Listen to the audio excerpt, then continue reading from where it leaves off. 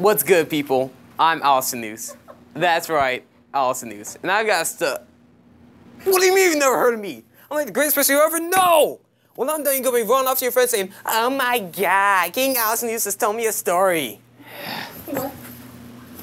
Anyways, let me tell you about what happened to me one day. It was my average day at the palace. I was getting lit, girls with big booties twerking on me. Pretty sure Poseidon doesn't like that. But then this man just comes in here all of a sudden. I was like, no, at first I was like, the hell? Like, who just comes in here and starts banging my wife's feet? Then he told me that all he wanted to do was go home. So I was like, hey, I got you. But first let me have my counsel, because he just wants to go home, you feel me? Later that night, my wife notices that he was wearing our daughter's clothes. We ask him why, and he responds with this whole story about how he got away from this crazy chick and found her daughter. You want to hear it? Aight. So, before he got here, he was on this island with this girl called Calypso. She wanted him there forever. She almost did. Keep him there for 7 years. 7. All they had to do was say no. But somehow he got off the island and ended up here, naked. I don't know. Then our daughter found him while she was washing her clothes, naked. Why is everybody naked? I'm like, huh? And apparently, she gave him her clothes and told him to come here. That probably explains a lot, right? Yeah. Aight, next day, held an assembly, and everyone came. Like, everyone. Go for these people. Who? Anyways, I went and hit up my counselors to discuss our plans with our guest. Summing up, it was like, hey, cuz, can I give them a ship? And they're all like, sure. Then we held a party at the palace with a feast of some games. That party was lit. It was a lot like the one that I told you about. Told you about earlier. We had this blind singer that was really good. Everybody was hollering and clapping, but then I turned to my left, and I see your guest boo-hooing. I thought to myself, why the hell is he crying? It's just a song about Odysseus and Achilles. But I couldn't just let him keep crying. So I had to cut the music and just went straight to the games. The games. Forget the Olympics. This is it right here, boy. We got discus, track, boxing, wrestling. Actually, this sucks. We only got 4 things, while the Olympics got like 20 things. Most of the things are like weird sports. Like, who the hell rows competitively? Name one rower you know. Oh, wait, you can't because you don't know.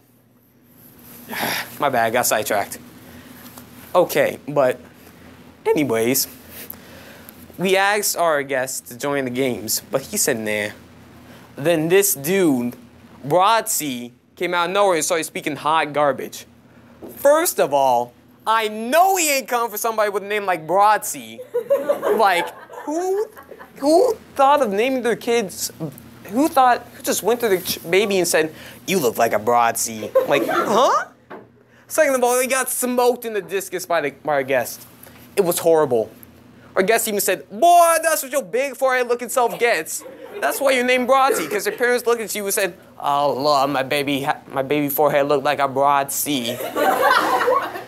I could tell he was feeling himself, because after that he said, "Who's next?"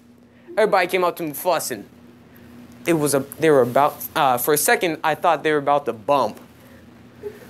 It was about to be crazy. It was gonna be on everybody's Snap Store. Oh wait, we don't have phones. Anyways, I was able to defuse it with some food.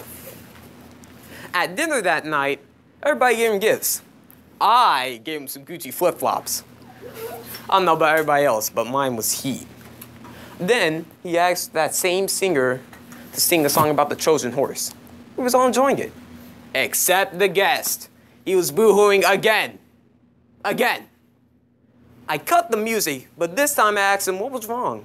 And who were you? He told me he was Odysseus. All this time I was just chilling with the king of Ithaca. I asked him what he was doing here of all places, and he told me everything. It was a whole saga. So I'm going to go through this quick, okay? Left Troy with 700 men. took a wrong turn, ended up and started pillaging the city. Barely got out of there. Then they got caught up in the storm and was sent up to an island with crazy people with a fruit. Then they found Aeolus. Then they went to the island of the Cyclopses. One of them being Poseidon's son. The original plan was to go get some things and leave, but Odysseus got greedy. But they were caught by Polyphemus, Poseidon's son. He ate some of his men and locked the rest up. Barely got out of there with most of his men. Then they found Aeolus. He's like Minnie in the SpongeBob movie and gives them a bag of winds. But then these men are like Patrick, and then they open the bag. Then they're flung over to islands of Lystrigonians, big ass cannibals. But then they eat most of his men, and only a handful survive. Then they go meet this baddie, Circe. She turns some of the men into pigs, but then she turns them back into humans. She then told him that to get to Ithaca, he must go to hell and speak with his prophet. Side note, Oli has literally gone through hell and back to get here. Anyways, then they go to the island of the sun god. His men kill his cattle even though Oli told him not to. And then the sun god brought the pain. They killed everyone except Oli. Then he showed up on Calypso's island. Then the next day, he left. And that, people, was the most eventful day of my life.